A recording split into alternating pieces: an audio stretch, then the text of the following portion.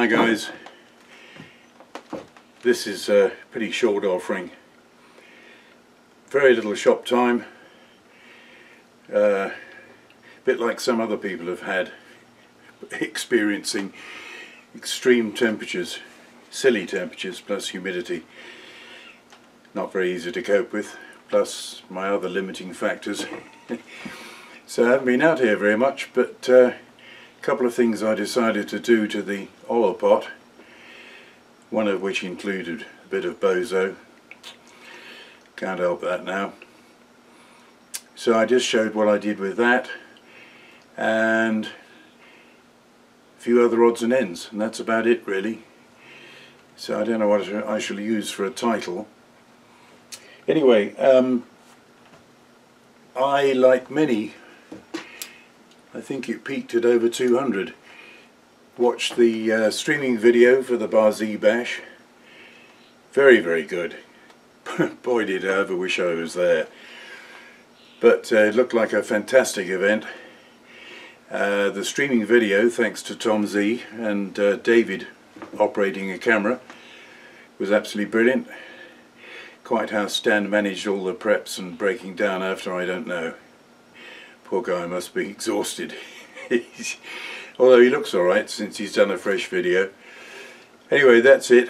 Not sure what I get for shop time, and I've got a damn fly buzzing around. So something else will occur at some point when I manage it. If it's a bit longer, don't panic. I'll be back. Alright guys, thanks for watching. See you before too long, I hope. Bye.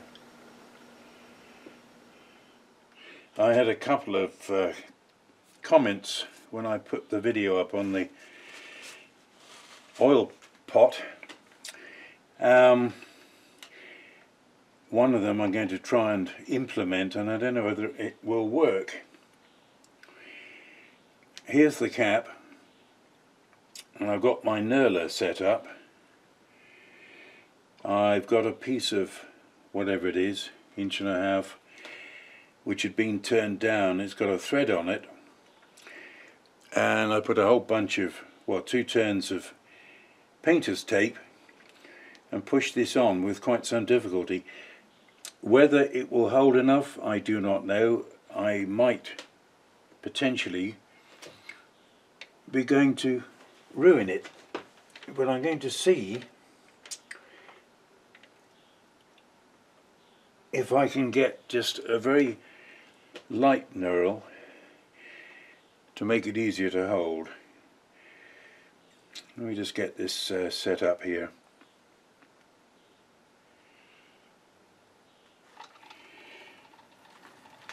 I've started actually there's a load of oil on these wheels from last time, plus an oversized shim washer that is running off centre.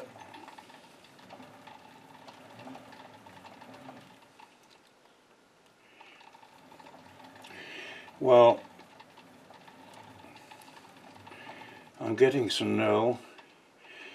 These aren't the right size wheels, and I started light, which means I get a slight double cut, but it does finish up as effectively a fine knurl.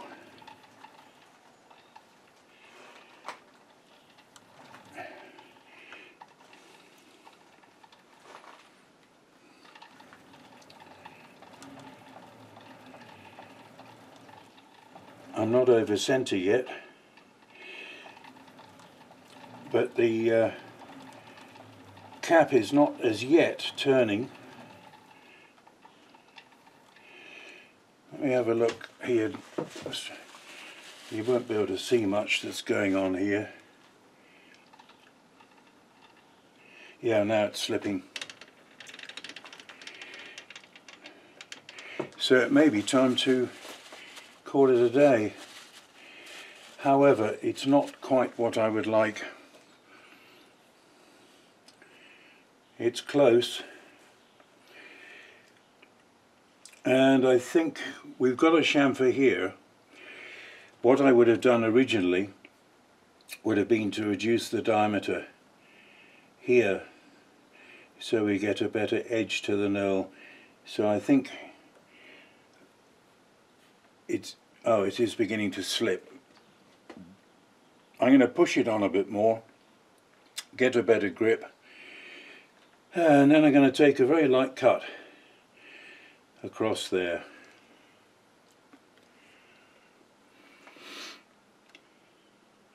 I've repacked the painter's tape. I'm hoping there's enough grip for a super light cut,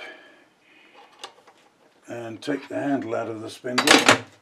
It should be a very good idea. Let's see what we can do. I'm going to set the cross slide stop and advance on the compound to get my touch off.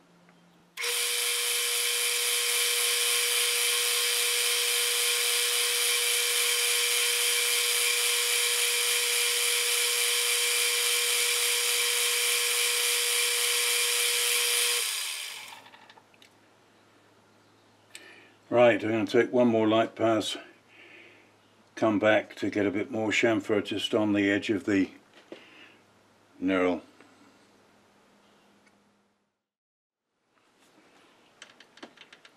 I've just come back with a super light cut and into the knurl.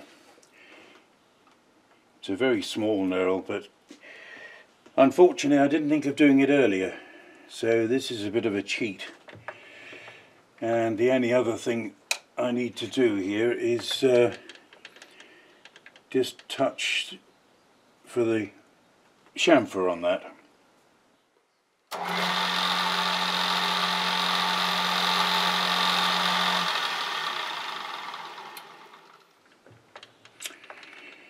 Okay, that's tight, but it just held. So, and that's in focus, I've got to clean the inside. Yeah, got a slight mark on that edge too, which this is the fun thing with aluminum. You actually absolutely touch a surface on something else and you get a mark. Yeah, I can feel it and see it. Never mind. At least there's a bit of grip there, although that knurl is very fine. I mean, actually it's not too bad considering, as an afterthought. And I think, I forgot who mentioned about knurling on the cap, but Kel Sorensen mentioned about the air pressure with regard to both filling and also with use. The air's got to get either out or back in, which rather stupidly I hadn't thought of. So I've got a 332 stub in here.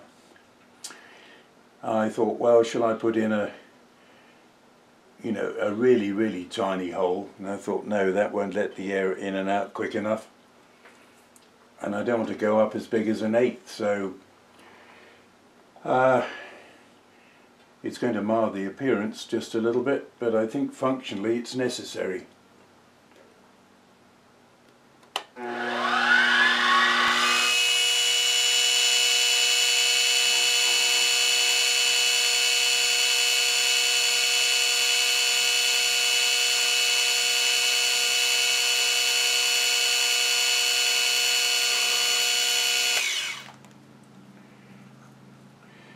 Maybe I wasn't quite far enough in from the edge. It should be. I'll check that. Just put a light down and see. Oh, well, Bozo got me. I kept on drilling with that hole, and I was down. As far as I remember, the top thickness here is only about 332. I'll just check what depth I did have. Yeah, as I thought, I was well down below what that wall thickness should be. So, a bit of Bozo. That's annoying. But maybe whoever sees it later will think, oh, there are 2 holes there for a reason. Well, there are, but not quite the proper reason. I'm going in 110 thou.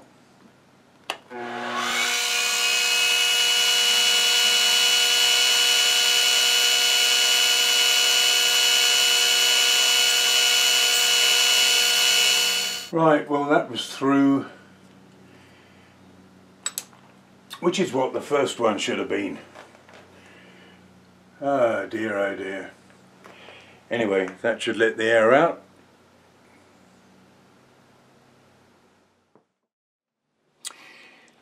Well, there's going to be some serious reflection here. There are my 2 holes. Stupid man. I'd forgotten my wall thickness, which I think I mentioned. So one hole doesn't do much, the other one's doing what was intended.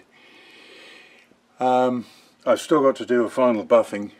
I'll do that a bit later. But I have repolished this, and that makes the cap, now with its mini knurl, goes on much better. And I think I'll possibly not drill a hole for a brush. I'll leave that to the new owner.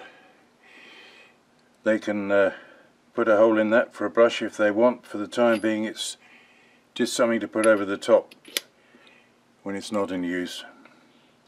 Alright, so that's the little tweak, including Bozo.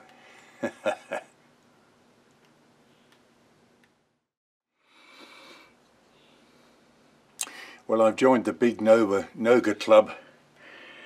This is actually 15033, which has got the 8th as against the metric, and I got a fairly nice indicator that fits there.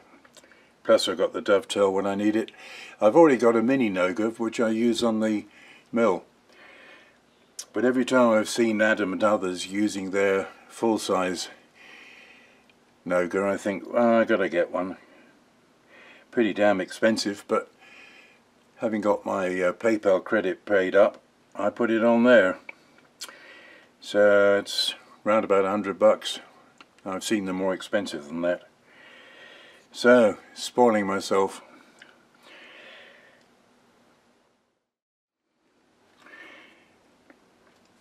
Got given a box with some bits.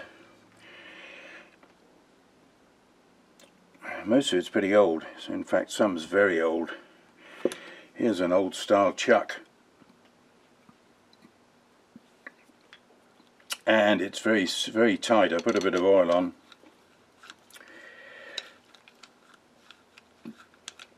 I think this goes up to probably ½ an inch.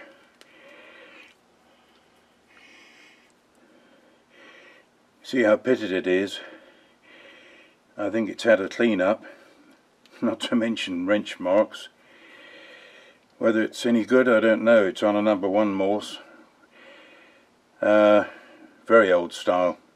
It's actually too tight to get the jaws coming in. But a smaller version, here, this one, seems to be fairly smooth. And you can see the jaws on that one. It'll take probably up to 3/8.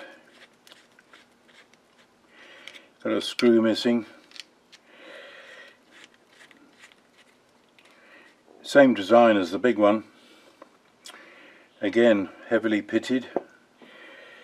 Whether it'll have any use, I'm not sure. But to me, these are very old style. Very old. This was something that somebody had made. It's an arbor to take something ½ inch on a number 2 Morse. threaded into this piece.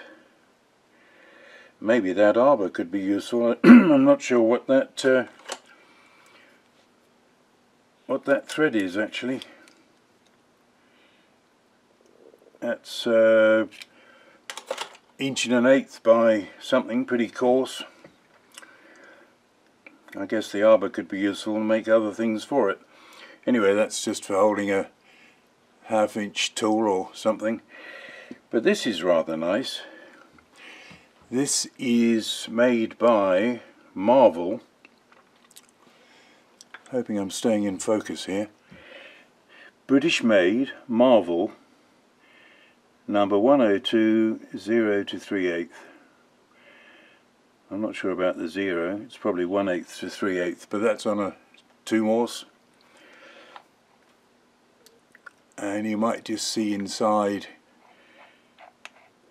the jaws are disappearing inside. Let's do it up again.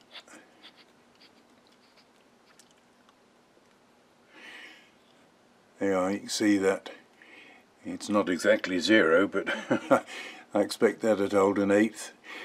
Got to check this for concentricity, see if it's going to be of use. I did actually try.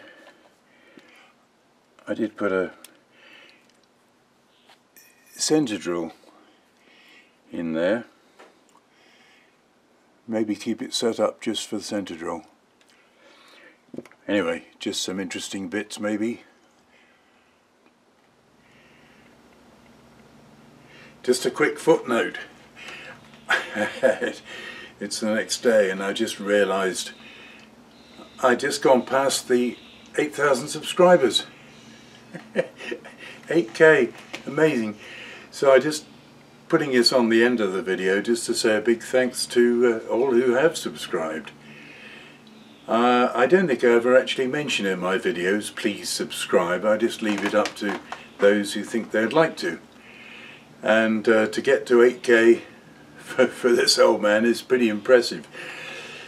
Multiply that by 1 order of magnitude and you're up to someone like Adam Booth, but I'm very happy with that 8K. It's brilliant, so thanks to all, appreciate it. Thanks for watching.